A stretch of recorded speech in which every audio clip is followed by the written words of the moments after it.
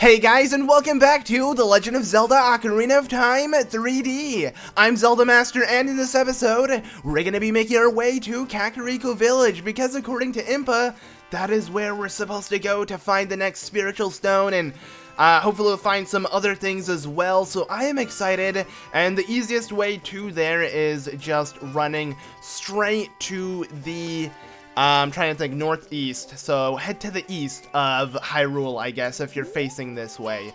But Navi wants to talk to us, and you know, I'm just gonna go ahead and check what she has to say. So Impa said the spiritual stone of fire is somewhere on Death Mountain. Death Mountain is located behind Kakariko Village, so, you know, we're heading to Kakariko Village, which is convenient, of course, because that is where we're gonna find it. So, surprise, you know, I had it all planned, but Navi had to tell us as well. Who cares? I mean, if you're ever looking for tips and for some reason you don't know what to do, you can always rely on Navi. She should tell you from time to time, and she'll tell you the exact same thing again if you haven't, like, checked what she had to say and or just wasting time and not actually going to said area. But here we are, guys. We are in Kakariko Village, and oh my god, a cuckoo that's lost. Oh, I should take you back to your mother. I mean, you must be worried. I bet the owner is worried sick about this cuckoo, so let's go ahead and quickly rush back. How can people let a cuckoo just run around like this? I mean, seriously, this is horrible. So let's go ahead and quickly run, and look at that, a fence. I wonder if this is a cuckoo pen. Let's go ahead and talk to this lady here. So, my cuckoos have ran away. Please catch 6 more. So you should expect me to do it for you? Okay, whatever. So yeah, this is the Cucco Lady. She looks, familiar somehow, some way, but, she has her cuckoos in a bunch, and she needs us to find them all, so we're gonna go ahead and do that. And for some reason, I'm like, is that a cuckoo? But no, that's just a rock.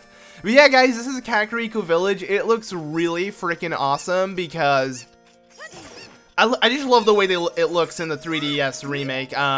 One thing, you have so many posters and signs all over the wall, and just the way the bricks look and everything, it really pops out, and it does feel like this medieval type of village, and I love it. I just love the way Kakariko Village looks. Adding on to this music just makes me want to go to bed.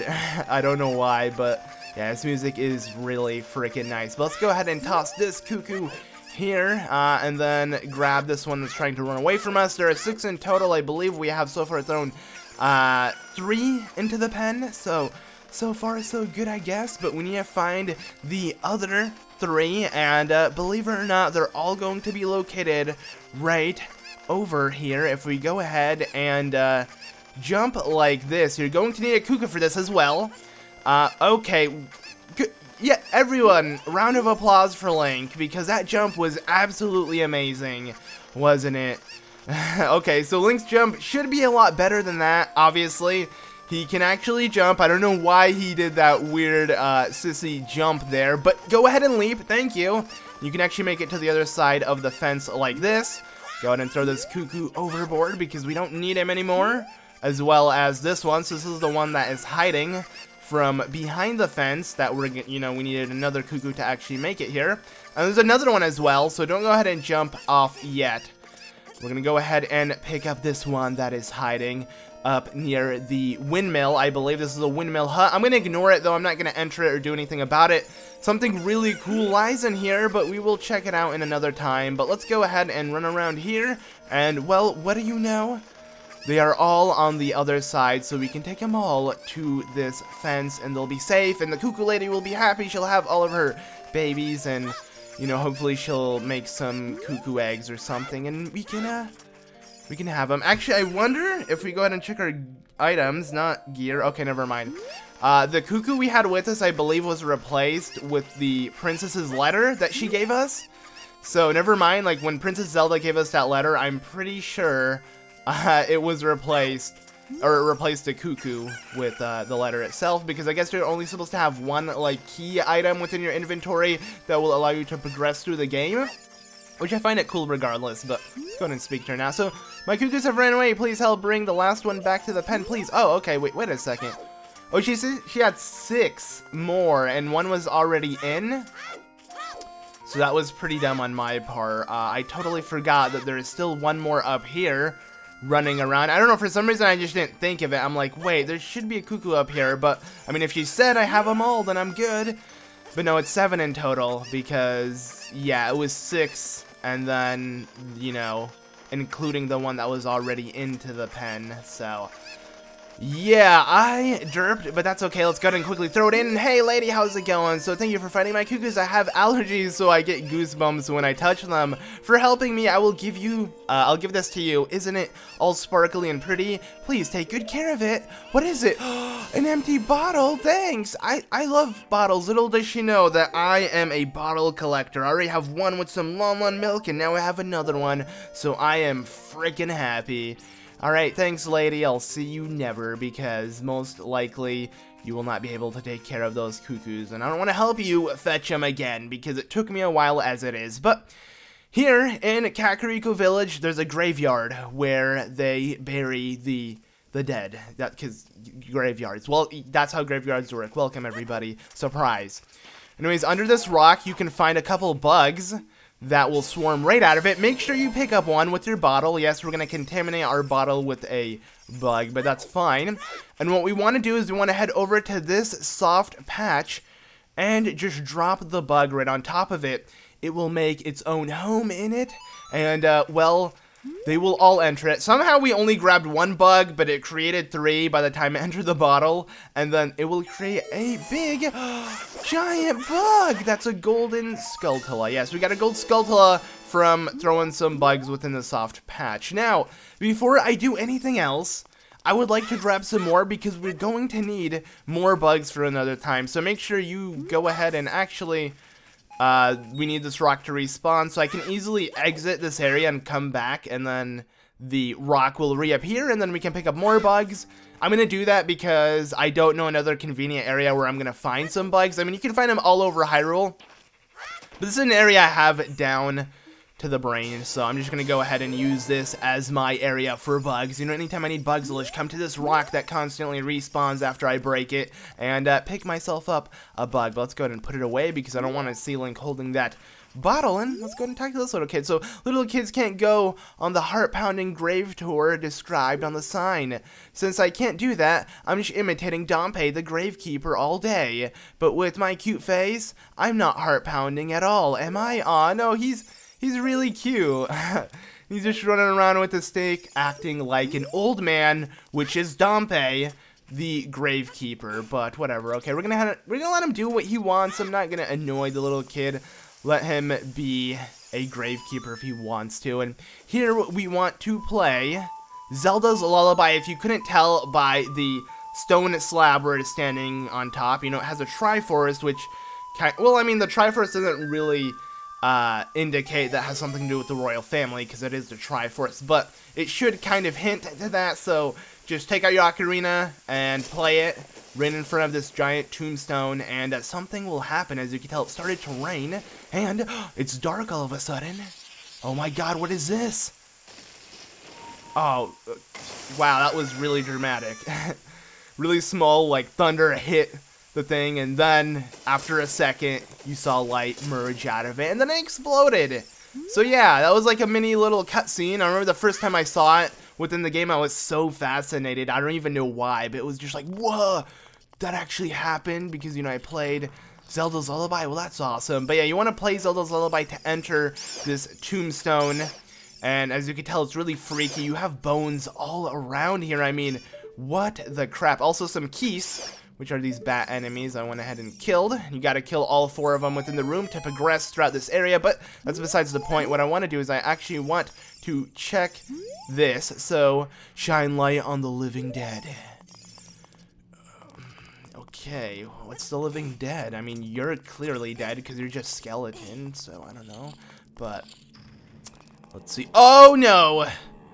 Alright, so these enemies, my friends, are the worst. These are re-deads, and you know what? I'm just gonna demonstrate what happens, because I hate these guys so much, and this is the reason why it took me like a year to beat this game, my very first time around.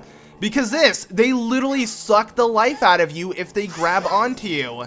And it's really freaky and terrifying, and when I was like 5 or 6 years old, I was so terrified that I just couldn't play the game. for a really long time. Heck, I threw the cartridge. It was my mom's cartridge. I went ahead and threw it in the trash. I just did not want anyone to play this game because of these scary redeads. So, yeah, they are that terrifying to me. But over here, there is this stone slab. So, this poem is dedicated to the memory of the dearly departed members of the royal family. I wonder what it says. So, the rising sun will eventually set, a newborn's life will fade. From sun to moon, moon to sun, give peaceful rest to the living dead. This is an interesting poem, huh? Not really. Something else is inscribed on the tombstone. It's a secret melody of the composer's brothers.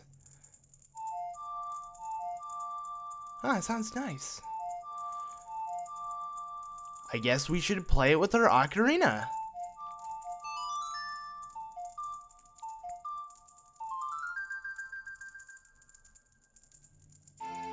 And just like that, we learned the Sun Song. This is really, really, really important to have within the game if you just want things to be like super duper convenient for you. So yeah, you've learned the Sun Song. So how this song works pretty much is every time you play it, you can change the cycle from day to night, from night to day, back and forth anytime you want. So it's really helpful. And another thing, if you remember what that skeleton told us right outside of this room, if we play it, here, well, he just said shine light on the living dead. So we're gonna go ahead and play this. This should shine light within the room, I guess. And it shall paralyze all of these redeads, allowing you to exit this area easily and not having to enter this weird, I was gonna say purple, but I don't know why, green acid. I know my colors. But yeah, so there we go. We made it out safe and sound. We are good to go, and we can exit this place. Now, when we first learned the Sun Song, it actually affected the day, and now it's nighttime. So yeah, from day to night from doing that. And if you look at that, oh no, that cute little kid, he became an ugly old man and his stick turned into a shovel. That sucks. But yeah, guys, this is Dampé, the Gravekeeper, and we're around the hour of his grave tour, so we can go ahead and have him dig certain spots for 10 rupees on these soft patches, and hopefully, nope, nothing here. Hopefully we can get ourselves a piece of heart. You can actually get a piece of heart from having him do this, but this is so annoying and requires so much rupees, and I'm just not really up for it, so I'm going to completely ignore it and let Dampé do his own thing as I decide to jump into this tombstone. Now, you can only move tombstones during the night while Dampé is patrolling, and even if he's not patrolling around the graveyard, as long as it's nighttime, you can move them so you want to. And in this particular tombstone, we can get ourselves a Hylian shield. Now, if we go ahead and equip it, you'll notice that it's really big on us, and it doesn't seem to work out that well. I mean, because we can't really block with it, we're just looking down. It's going to be really, really, really helpful, though, at a certain point, so it's a good thing that we have it, and I'll actually equip it when we need it. For now, I'll just use my Deku shield because I like the way it looks, and I love the logo. Overall, the Deku shield just looks super duper badass. Here's a Gold Skulltula that we cannot obtain, so I'm just going to ignore it, and I want to go ahead and push back. I believe this tombstone, I might be wrong. No, it is. Okay, yeah, so there's another hole in this one, so go ahead and enter it. And, well, you'll find, oh no, one of these reed heads. Nah, man, I'm not in the mood. Alright, let's go ahead and play the Sun Song real quickly, because yeah, I don't really want to mess with any of these guys, so we're just going to try to kill him off as soon as possible. So go ahead, and once you hit him, he can start attacking you, and if he screams, he'll freeze you in place. So I'm going to go ahead and run back. I'm going to go ahead and try to attack him. Jump back. Come on, target. Navi, please. Work with me. I will love you. Okay, what is up with this? That's something I do not... No. I'm dead. I'm literally dead. I died already. No. Oh my god. What? Wow. Okay. My heart literally started pounding because I thought I was dead. Phew. Okay.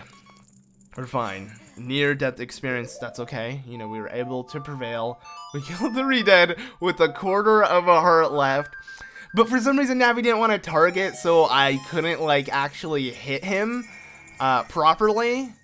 But I was able to kill the Redead. It takes a bunch of hits, as you can tell. We are really weak compared to them, so yeah.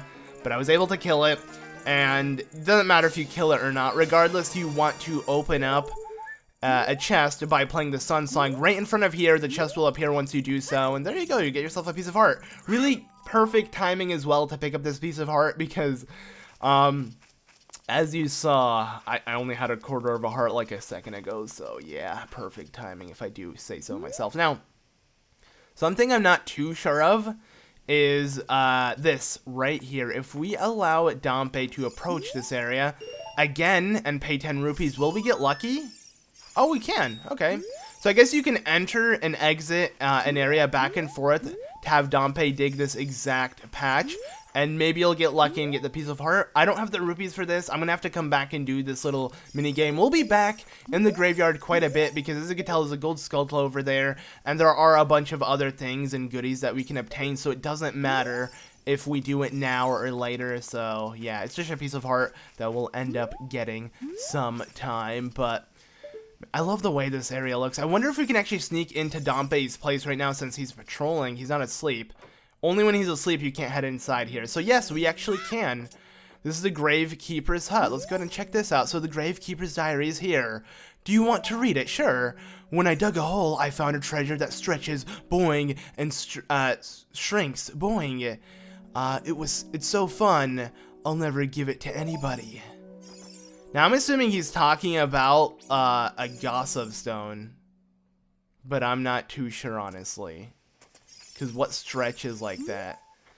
You know what? I'm going to go ahead and test my luck for like the 3rd time here and see if I can get lucky and get the piece of heart. I mean, I got lucky already this episode, so why not push it? Let's go ahead and see. Come on, come on, come on. Oh, sweet. A green rupee, just what I needed. Thanks, man. Okay, well, yeah. Whatever. I'm not going to complain. That's fine with me. I'll take it. Whatever. Alright, so there's one more thing I want to do right now as soon as possible. It is nighttime here in Kakariko Village, and there's a couple Gold Skulltulas we'll be able to obtain around here, so let's go ahead and do that. The first one can be located over here. It's hiding from us, but I'll go ahead and kill you off, and there we go. We got ourselves a Gold Skulltula. Let's keep looking, because they are all over this place, and we want to, you know, kill them all, just so the people here are safe in the city of Kakariko. I'm sure they are worried at night that these Gold Skulltulas will be making noise. I mean, that is pretty scary, right? I don't know. It's not really, but whatever. So I'm trying to think. All right, there's actually one over here, I'm pretty sure. If we go ahead and hit this tree like this. Yes. Let's go ahead and kill this guy. There we go, that's our 3rd Gold Skulltula already within Kakariko Village, and I want to talk to this guy right here and see what he has to say, because I'm a little curious. So, people are disgusting. My own father and mother are disgusting. You must be disgusting too. Wow. Thanks, man. I don't even know this guy. He just assumes I'm disgusting. All right, whatever. I'll let him say what he wants. I'm not, though. But it's up to him. It's just a pretty upset and not so down to earth dude, but what can we do? We can't really do anything about it. So there's another Gold Skulltula hiding up here on this ladder. Go ahead and climb all the way to the top to pick it up and just drop it down. Oh, okay, we're good. And there, I believe, is only one more that we can get currently, and it's right here, so let's go ahead and kill it. Ooh, some hearts. Perfect. All right. I just want to kill this guy and pick it up. Now, I believe in total we have, what, 14? Yes, we do. Perfect. So with these 14 Gold Skulltulas, we'll be able to pick up something really nice that we'll do in the next episode. So thank you all so much for watching this episode of The Legend of Zelda Ocarina of Time 3D. I've been ZeldaMaster. I'm going to go ahead and play the Sun Song so we can start off the next episode during the day. So I'll see you all in the next one.